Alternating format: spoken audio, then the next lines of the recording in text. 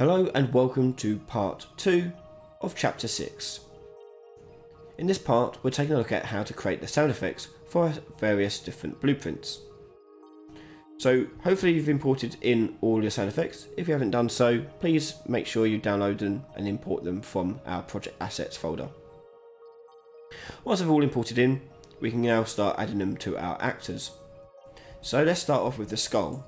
When we pick it up, we want it to play our pickup effect. So what we're going to do is go into our blueprints and open up the key platform.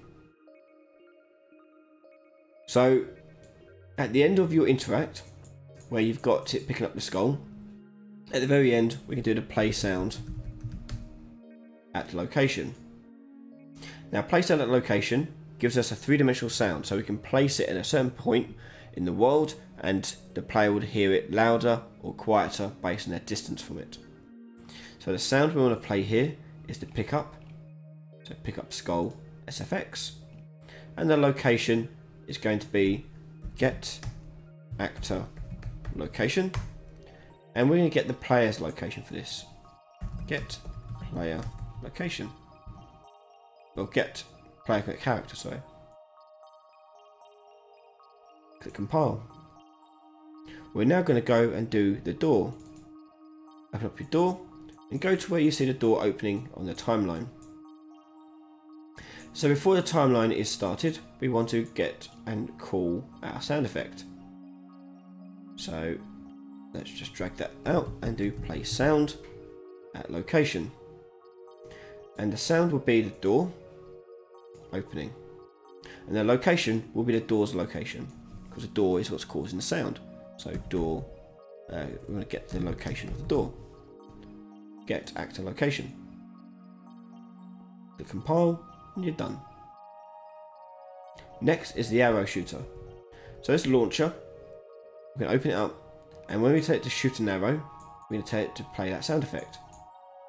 So on the shoot arrow task, we're going to do the play sound at location. And we're going to choose our arrow sound effect. And the location is simply just get actor location, because it is this thing that's causing that sound. Close that. Go into your arrow.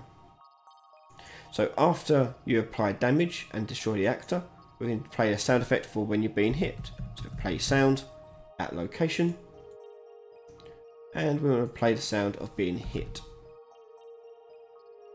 And this will be the player's location, so get actor location, and the target will be the player. Hit compile and close. And that's all of our sound effects put into the game. Hit play, so the music will start playing,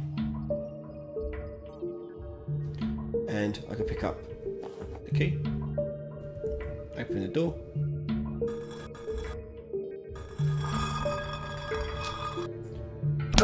and get hit by the arrow that gets fired out. And these are the bare minimum that you require for sound effects. Obviously you can do loads more. We can do like things like footsteps, and when the arrow hits the wall. So join us in part 3, where we'll be working on character footsteps. So as we take steps forward, we play a little sound effect for each footstep.